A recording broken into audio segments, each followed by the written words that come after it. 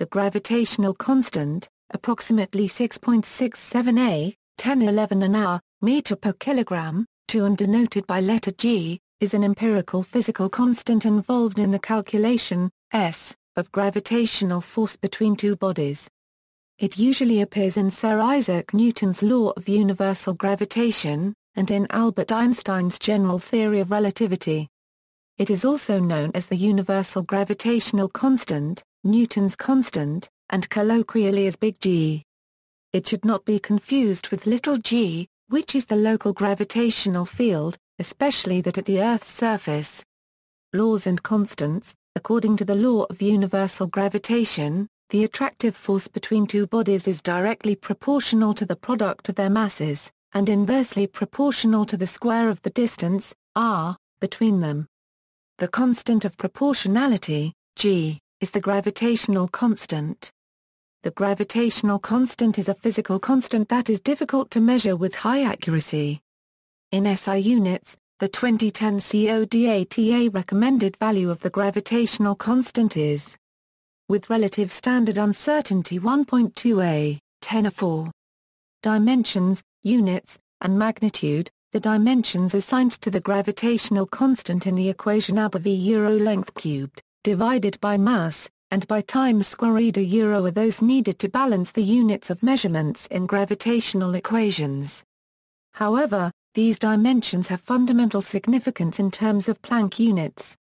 When expressed in SI units, the gravitational constant is dimensionally and numerically equal to the cube of the Planck length divided by the product of the Planck mass and the square of Planck time. In natural units, of which Planck units are a common example, g and other physical constants such as c may be set equal to 1. In many secondary school texts, the dimensions of g are derived from force in order to assist student comprehension. In CGS, g can be written as g can also be given as. Given the fact that the period p of an object in circular orbit around a spherical object obeys, where v is the volume inside the radius of the orbit, we see that this way of expressing g shows the relationship between the average density of a planet and the period of a satellite orbiting just above its surface. In some fields of astrophysics, where distances are measured in pascs, velocities in kilometers per second and masses in solar units, it is useful to express g as.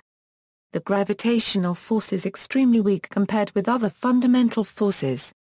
For example, the gravitational force between an electron and proton 1 meter apart is approximately 10^67 N, whereas the electromagnetic force between the same two particles is approximately 10^28 N.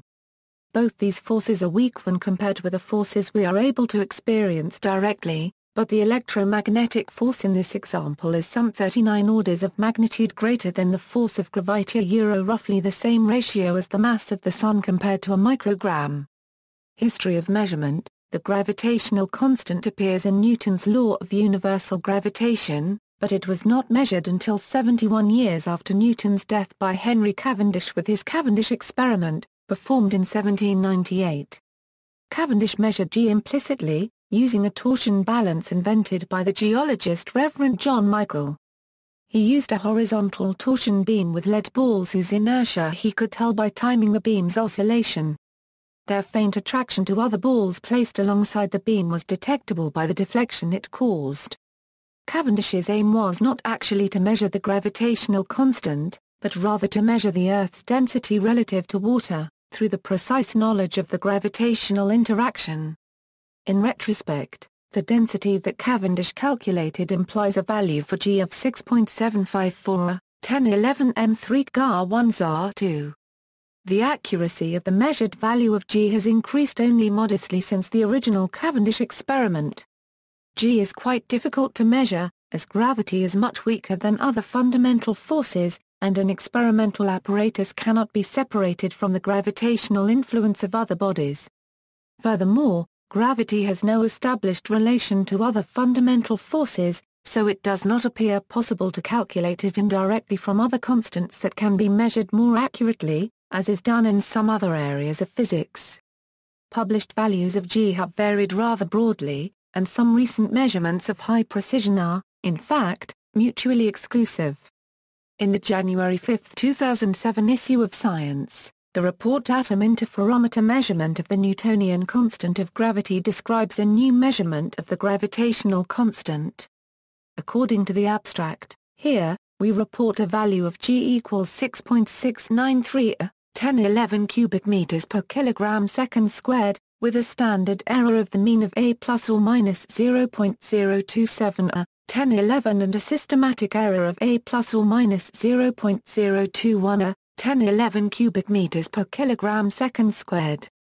Under the assumption that the physics of type Ia supernovae are universal, analysis of observations of 580 type Ia supernovae has shown that the gravitational constant has varied by less than 1 part in 10 billion per year over the last 9 billion years. The GM product. The quantity gm, the product of the gravitational constant and the mass of a given astronomical body such as the Sun or the Earth, is known as the standard gravitational parameter and is denoted. Depending on the body concerned, it may also be called the geocentric or heliocentric gravitational constant, among other names. This quantity gives a convenient simplification of various gravity-related formulas.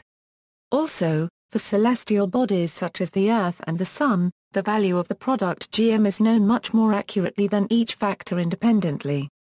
Indeed, the limited accuracy available for G often limits the accuracy of scientific determination of such masses in the first place. For Earth, using as the symbol for the mass of the Earth, we have. Calculations in celestial mechanics can also be carried out using the unit of solar mass rather than the standard SI unit kilogram. In this case we use the Gaussian gravitational constant K, where and is the astronomical unit, is the mean solar day, is the solar mass. If instead of mean solar day we use the sidereal year as our time unit, the value of Ks is very close to 2 I.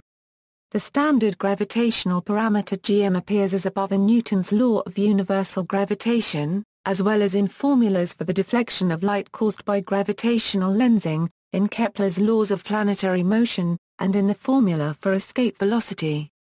See also. Notes. References. External links: Newtonian constant of gravitation G at the National Institute of Standards and Technology. References on constants, units, and uncertainty, the controversy over Newton's gravitational constant. Additional commentary on measurement problems.